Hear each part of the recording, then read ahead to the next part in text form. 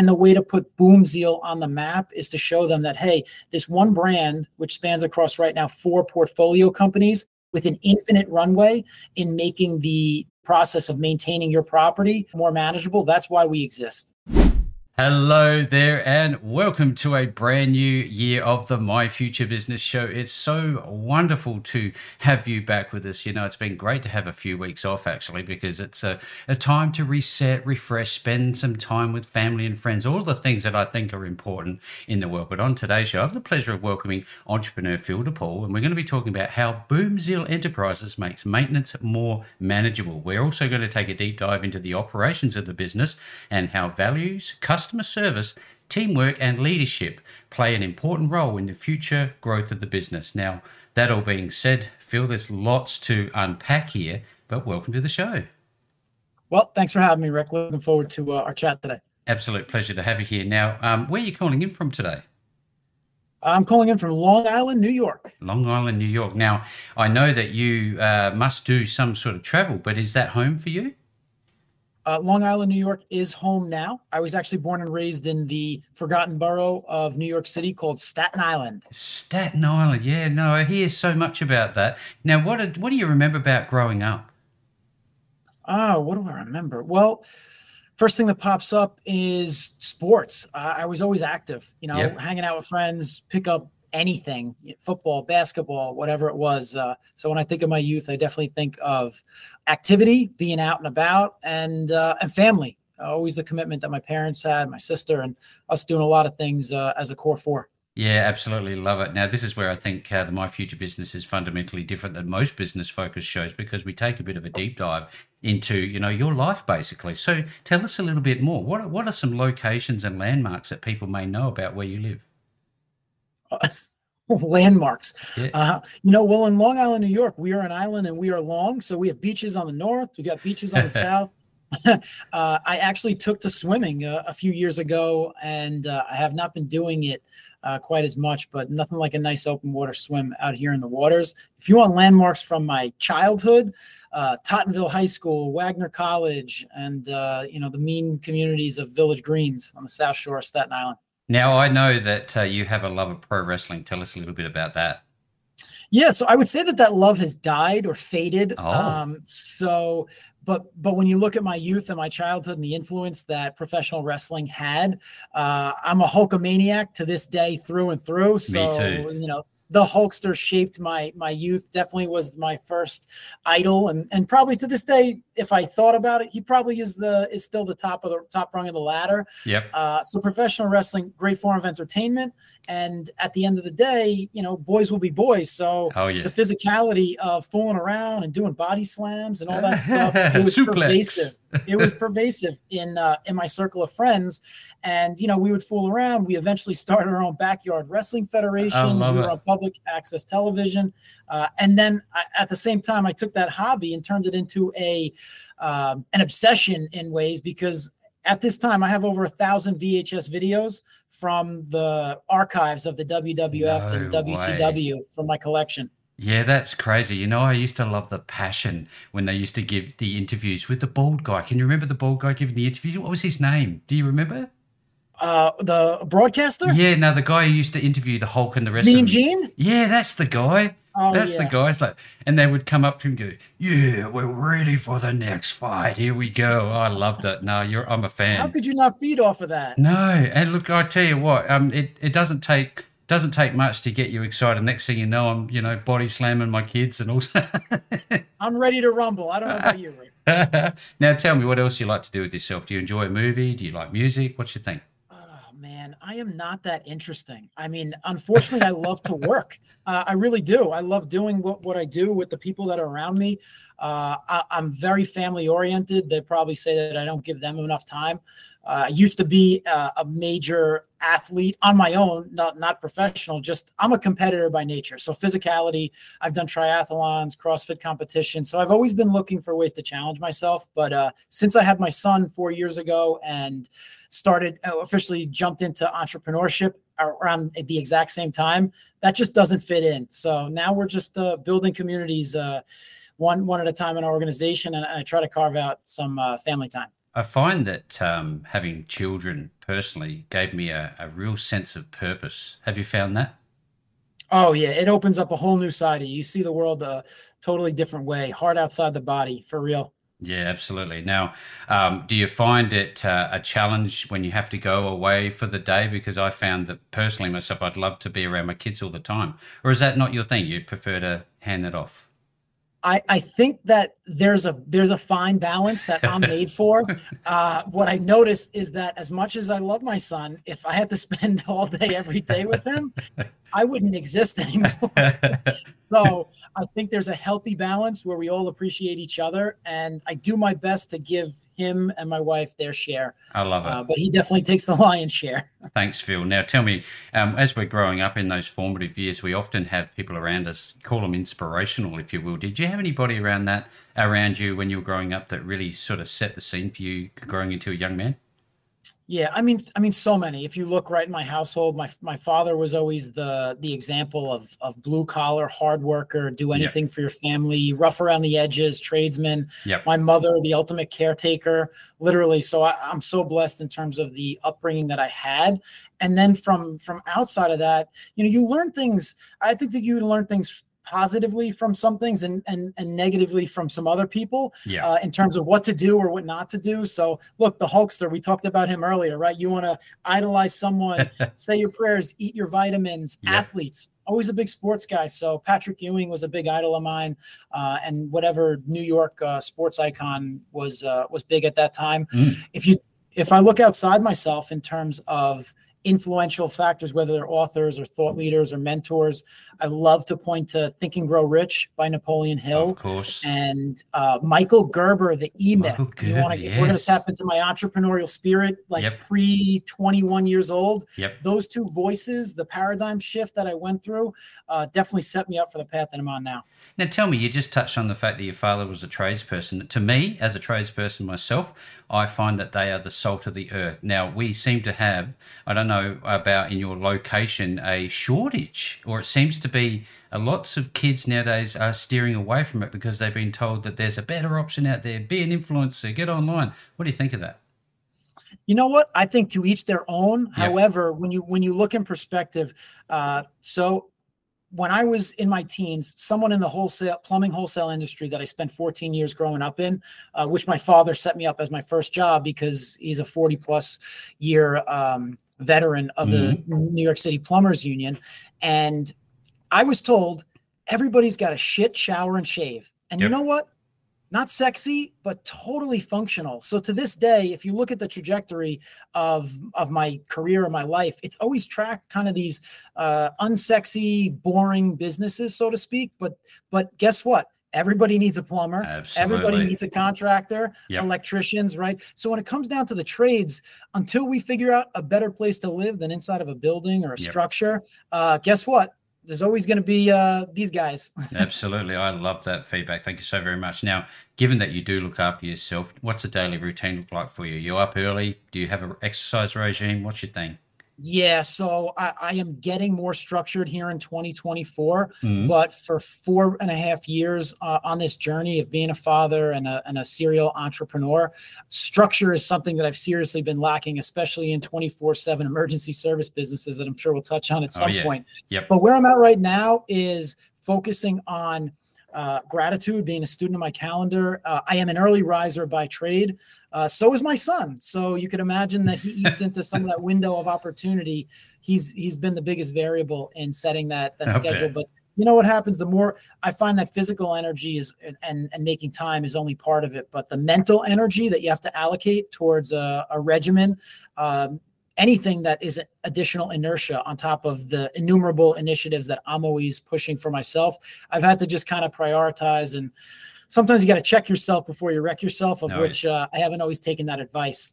Now, I know that you seem to have a very busy mind. You seem to be highly intellectual. Do you give yourself permission to have relaxation time?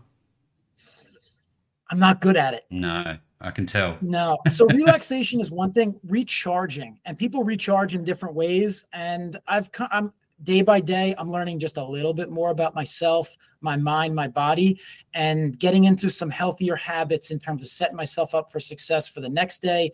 Really trying to find those small wins each day, focusing on the priorities, and really the priorities in your life. Like for me, family is where it all starts. Because if I lost them, but I had all my businesses and was making money hand over fist, guess what? Yeah. That's not really success. So just trying to center yourself. And that's sometimes that can recharge you, and be okay with not conquering the world in a day.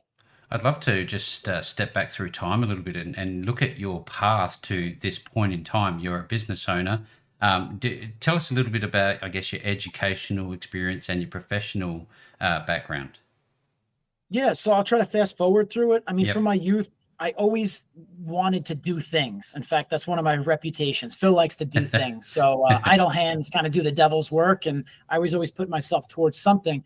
You know, my first gig was a newspaper route when I was, I don't know, 12 or 13 years old. And going back to my father and the integral role that he played, like I couldn't go pick those up. I couldn't deliver them by myself in the rain. So it very much was a joint venture. And I did that for many years. And then I spent 14 years inside of a wholesale plumbing business, Yep. the supply side, plumbing, heating, boilers, HVAC. So you'll see some of the commonalities with how I wound up where I'm at. And I grew up inside of somebody else's business. So I got my undergraduate degree from Wagner College. I got it in computer science because in 2002, I mean, technology and computers were at the forefront. So I knew that you had to be there. That degree didn't really teach me much. If anything, my minors of math and economics speak more to who I am, how I'm wired. Yep. Definitely a numbers guy. I'm data driven. I like finance. I like business, and being able to kind of carve my own path Yep. in someone else's business and help them grow. I love the people I work with, and I took to the industry even though I didn't particularly care for it. I didn't choose it, right? I found passion in it. And through that, I like to say I got my MBA. Growing up inside of someone else's business, I was never able to really make it mine and be an executive. So I had to make a move because I'm extremely growth oriented, and my grow or die mentality, I was on a path where I was dying. So I hit a ceiling, and I jumped into a construction management program, and it was administered on behalf of the governor's office of storm recovery here in New York. So after Hurricane Sandy did a ton of damage, particularly to the South Shore of Long Island, I jumped in on an existing program called New York Rising, helping mostly single-family homeowners that were devastated by the storm to either repair, rebuild, or elevate their homes with grant money and a whole bureaucratic process that had good intentions. But as you could imagine, anything that sort of is governmental regulated comes with some bureaucracy and inefficiencies. And ultimately, I love that experience. I work with some awesome people, subject matter experts from all over the place. And I got intense clarity because I always wanted to have my own business, and I still didn't have my big idea as to what it was going to be. I looked into franchising, and that kind of is what set me onto, the first leg of my journey and taking that leap on my own. Yeah, now they can be fairly significant steps forward. But out of all of this, what do you think is the one skill set that you have that you do the best, better than any of the competitors? Lately the word belief comes to mind. I have an incredible intensity towards, once I set my mind to something, giving it everything and then some. So when I commit, I commit wholeheartedly. So I always say no half measures. No half measures. Now tell me, what got you into property management? Now, I guess a better way to approach this is explain Boomzil and I guess the service suite that it provides. Sure. So Boomzil didn't start out as what it is today. Boomzil was kind of a made up adjective that I felt started the conversation to represent me in a brand name. So the concatenation of those two words, I say Boomzil, it's essentially, I feel like as I said earlier, when I apply myself to something, that something happens. I don't do things lightly. Yeah. I'm not delicate. I'm not into beating around the bush. So Boomzil, think a jolt of energy, a catalyst for change, positive change. Makes sense. In others. At least that's the intent. So collateral damage comes with the territory. But I incorporated my business called it Boom Zeal Enterprises. And then I said, okay, great. What are we going to do? How are we going to change the world and put food on the table? So I launched a franchise. I invested in the United Water Restoration Group franchise, a young growing franchise based out of Florida, of which I think I was the 9th franchisee. So their system, their model was definitely in its infancy. And I knew that. And I kind of liked the idea of getting in with a brand that was looking to grow, very much like myself, win-win alignment with what we, with the paths that we were on. Success for the franchise should mean success for the franchisee and vice versa. And yeah, nothing like jumping into a 24/7, 365 emergency response building business where you're cleaning up water damage, you're remediating mold, you're abating asbestos and dealing with fires and smoke damage and all that kind of stuff. So I saw the opportunity to help people. It was that simple. Yeah, it was that simple. Great explanation. Thank you so very much. Now, I wonder, in all of this, tell us a little bit about, I guess, the family of brands. And I've also seen you on other shows building that brand awareness. You're on a mission. I can tell that's for sure and certain. Tell us a little bit about that part of your business. Yeah. So, I mean, my initiative, my vision goes very far and wide because, as I said earlier, I'm just allergic to having limits imposed upon me and my life. I don't want there to be any kind of boundaries. So when it comes to making a difference, United Water Restoration was very limited in that we had to wait for something to happen before we could provide our 5-star service and add value to what they do. So I needed to find ways to meet the client, to meet our local community, the people who want 5-star service in other ways, and say, hey, how can we increase that value proposition? So this Boom Zeal movement, right, which what I like to say is that we are a who organization. We're focused on our core values and why we exist. And the platform that we wish to apply ourselves towards is, like you said earlier, the process of making home maintenance more manageable. And we did that first through emergency response services.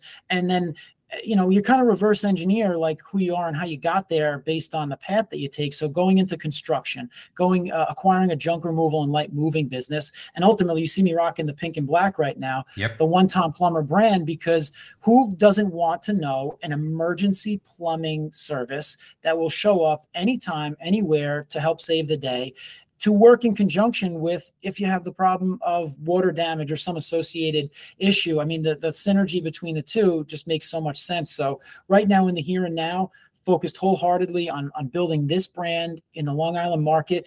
And the way to put Boom Zeal on the map is to show them that, hey, this one brand, which spans across right now 4 portfolio companies with an infinite runway in making the process of maintaining your property somewhat more manageable. That's why we exist. And, that's our value proposition. And in terms of where that takes us, I say that our core purpose is something even higher, which is to energize communities by uniting teams through empowering leaders. So when you look at why we exist and how we choose to apply the resources that we have and the amazing people that have come to believe in this cause, it's bigger than just the plunger. Yeah, absolutely. I had this thing, I've always, you talked about who doesn't want to know somebody like this in these services. When you need them, you absolutely need them. And it come to mind, Boom Zeal, the first in your phone. That really stands out for me, because, you want to be in that position. So anybody's on this call today and you're listening to this, make sure that you check out Boom Zeal. We'll be providing the links back to the business links and so forth later in the show. Now, you touched on service a little earlier. Phil, I'd love to talk about how important service is to you. I know you've spoken about it on other shows. Yeah. So where does service emanate from? Ultimately, we're all consumers, right? You bought products, goods and services. I bought goods and services. I'll tell you what, when I bought my house, I didn't know how to do anything in theory. I'm a handy person, but I'm not the best at doing any one thing. And there's so many variables and factors that wouldn't it be great to know that someone is behind you looking out for you and can guide you first rather than just trying to separate you from your money, but was focused on you trying to curate an experience that provides the value and the service that you're looking for while feeling like you got extra bang for your buck, like someone cares. And, as an entrepreneur, there's a lot in the trades. There's a lot of call it chuck in a truck, one man in a van, where they're going out and they are the service provider, the brand, all in one. But guess what? You can't scale that. So you can only serve a limited audience. So when I jumped into my restoration business, I was the water sucker. I was in the truck. So even though, and I had a vision, because from day one, I referred to myself as the CEO, because I wanted to make it crystal clear that I did not start a business because I want to be the brand and because I wanted a job. I want to create opportunities for other people through service. And ultimately that vision, even though it wasn't clear, it was very, very foggy. I just knew that there was runway, and people started to believe in me. And it was like, oh, wow, it's compounding. Now I'm believing more in myself. And when you get other people alongside you who are like-minded and infuse themselves, guess what? Boomzeal started as a me thing, and now it's a we thing. So the best way to serve others is if you do it with intention and getting other people to want to do it with the same, if not more, intentionality and energy, then you can blow the doors off anybody from a service standpoint, because there's no such thing as perfection. But our number one core value is accountability. So you know what? We're going to do our best. We're going to be solution oriented. We're going to be resilient in the face of solving problems. And we're going to grow. So I just kind of, in that statement, I kind of rattled in our core values, because at the end of the day, they speak to me, and they speak and continue to speak to those around us, and ultimately value through service. It's just, to me, it's the name of the game. Yep, absolutely. Great feedback. Thank you so very much, Phil. Now, I know that as an organization grows, it's very difficult to maintain process control. So tell me a little bit about the importance of standards and process control and procedures and the likes. You know what? Ask me in 365 days, because this is our year of operational excellence. Yep. It's not easy to scale one business at a time. Try doing it with 4. Oh, goodness. So processes, procedures, and the consistency, the habits, behaviors, and activities that have made the McDonald's type of brand so successful, right? Think about these chains that they do it over and over again. Well, that's the thing. We have to produce that 5-star client experience every single time. And just because Phil did it and he's done it, well, he was controlling it, but then the team gets bigger and the team gets bigger. And how do you maintain that same level? Well, that's the challenge. And I guess, lucky for me, I love challenges. So, we're leveraging franchises to use their secret sauce, of which One Tom Plumber, fantastic culture that comes with a strong SOP and support system. So we try to learn from all these different businesses and these different experiences, take the best practices of the best practices, and then use them and leverage them in each vertical business that we operate to provide the best experience. And it's that compounding that, we're starting to see as we're getting more and more intentional about, oh, this person does this great and that person does that great. Well, what if we took the best of this one, the best of that one, mix it up in a pot, and this is just how we do it. And then we're developing the Boomzeal method and trying to really deliver on the highest level of our value proposition while being consistent and owning up when we fall a little short. Businesses in the 21st century are surrounded by technology. What part does technology play in your business? Yeah, I mean, you can't scale, grow, and be dynamic in what you do and how you learn and how you evolve and improve if you don't have the data and the information in a means where you can consume and have access to it virtually anywhere and anytime. So without leveraging a platform like a job management system and or CRM, that's power. So knowledge is power. It's got it. And, everyone says garbage in, garbage out. It's so important to catalog what you did and take the verbal and the actual in the real world and digitize it, because those are the breadcrumbs and the path that you've blazed in the past. And you got to learn from those, and you got to leverage those, and you have to do it through information, and the systems that house the information are critical. In fact, right now we're implementing a new platform that is going to be educational based, where it's multimedia from video to text that will help us also be multi or bilingual with how we communicate those processes and procedures to new hires, existing hires, to reinforce and leverage the best practices that have made us successful and keep iterating on that. So you need, in my opinion, the pen and pad are wonderful, but you can't scale it and share it with the magnitude that you want with someone who has a vision like we do. Thank you again. Now, I wonder, I think about this from, an ex-operations manager myself, and I think, wow, there must be lots going on. There must obviously be other dimensions such as licensing and then that sort of thing. How do you keep up with that side of things? Oh, the compliance side can be brutal. You want to go serve, you want to go save the day, you want to provide value. And then it's like, wait. Insurance, licensing, permits, fees, audits, taxes. So, man, after starting up 4 different corporations, that is the thankless part of the entrepreneurial journey for me, where you got to do it. It's like the blocking and tackling. You got to stay with it. But there are people who love it and, try to shift those responsibilities onto people who are really good at it.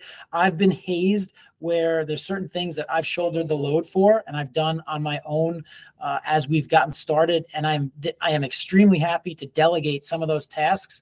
And, we believe in Jocko Willink, extreme ownership. So whoever you delegate those tasks for has got to own that, got to protect that baby.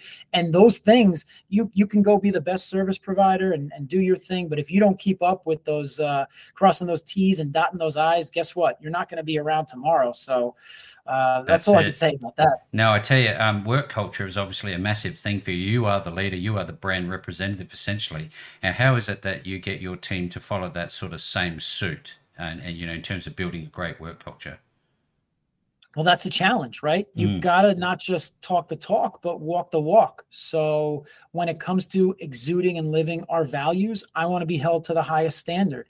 When it comes to creating clarity around our purpose, our focus, our mission, I have been forced, like, it's funny, you mentioned your operation manager experience. And I've very much always been kind of a behind the scenes guy. Like, I don't need to be the front man. I don't want to be the centerfold. Like, I don't need to be in the spotlight. But you know what happens?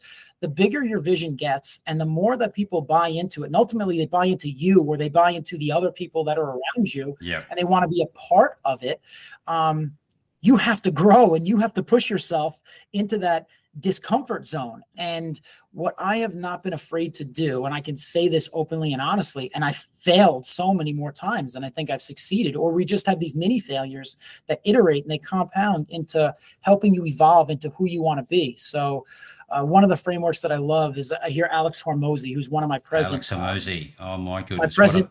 He's amazing. He says, you're the hero of your own story. Like, who else? Matthew McConaughey said this in one of his award acceptance speeches. Your hero should be you 10 years in the future, and the journey, the adventure that you're on, has to be worthwhile in order for you to become the hero of that story. So what do you have to endure and go through to reach those heights or those levels, and then just keep pushing those goalposts out, but celebrate those small victories along the way. So with that, I've always struggled with gratitude, and ultimately it starts with myself. I'm not big on patting myself on the back. Oh, great, Phil, you did this. It's always just like, what's the next thing? On to the next thing. Get on with it. Sometimes you got to pause and be like, today was a good day. That was a good thing. Progress, So as a perfectionist by trade, I have been working to let that go years and years and years. And I'm really proud of the progress that I've made, to say that put progress over perfection and just keep moving the needle a little bit farther each day, and try to encourage other people to do that day by day. Because if you try to take giant leaps at a time, you're setting yourself up for avoidable disappointment. So what I'm trying to do, and we've had these quarterly all hands meetings where we gather everybody together, all the organizations, the whole Boomseel tribe, as we call it, and try to center them around, what is the message? What is our focus in this next 90-day sprint? And what it does is it puts the cross on my back to say, you got to be intentional, you got to be clear, you got to be concise. And that's me trying to do my best work to enunciate on behalf of, almost 30 people that are daily performers in our business, that, hey, we're on the same page, we're aligned, this is who we are, this is what speaks to us, this is where we're going. And yeah, it's been great. And having conversations like this where I get to represent this tribe, this brand, and what it is, and how far we've come, and how infinite the runway ahead is. That's who I got to be right now. Very you got to lead from the exciting. front. Very, very exciting. Thanks again for the feedback. Now, tell me a little bit about how it makes you feel when you see services rendered, people happy. Tell us a little bit about, that satisfaction you must experience. I mean, that's the big why. When you really see that the service you provided, which, might be necessary, but if you can create wow moments where a client or a person's expectations are exceeded, that should always be the goal. Like you set the benchmark somewhere, but you always want to raise the bar. And I use that phrase all the time internally about, we've done great work so far. It's time to raise the bar, raise the standard. And I can't do it myself. So I have to help inspire and motivate our people and our team to want to do that for themselves, if not for the client. Like, take pride in what you do. And so many of our team members do that. And I love when I see the 5-star Google reviews just come flying in and they say, Mike was fantastic and Benny is the man and Caitlin is the best. And I mean, these are the things that I'm like, yes, I'm happy for you in delivering that 5-star experience and getting noticed for it. Like, that's how I win. So I can only win through other people right now. So tell me a little bit, as we get nearing the pointy end of the call, Phil, wrap up the list of services that Boomzilla provides and how people can make contact should they need to find out more. Yeah, so we spent some time talking about the big why we exist and who we are. And right now, the ways, the what's that we express those values and our reason for existence are 24/7 emergency services for water damage restoration, for late night cleanup, sewage. I say dirty, disgusting, and dangerous. We are masters of the insurance claim process. So when it comes to helping you navigate the insurance loss, what do I do? Who do I call? How does it work? We excel at that. That's our sweet spot. That's what we deal with all day, every day, from the moment the thing happens until you're fully restored and then some. Junk removal and moving, right? It's not sexy, but there's a lot of stuff out there. Stuff needs to be moved. Stuff needs to be recycled, donated, and sometimes scrapped. We're in the remodeling business. So here on Long Island, if you want the open kitchen concept, give us a call. High-end bathrooms, kitchen cabinetry, remodels, renovations. That's what we love to do. Working with interior designers, making your dreams come true. And as you see, the One Tom Plumber brand, Tom is the highest standard of the highest standard of plumbing services. He doesn't sleep. 24/7 drain cleaning, leaks, repairs, fix it all. That's what we do. So looking forward to the next thing and the next thing. But right now, our core focus is those 5-star experiences in these brands that we're rocking. Fantastic feedback. Great call. Now, if you're on today's call, you want to learn more about Boomzilla and the enterprises inside of that group of, I guess, businesses, I'll be making sure to make the links available to you below this post. No matter where you see them, you're going to be able to find the service that you are looking for. But with all that being said, Phil, great call. Thank you very much for joining me on the My Future Business show today. Thank you, Rick.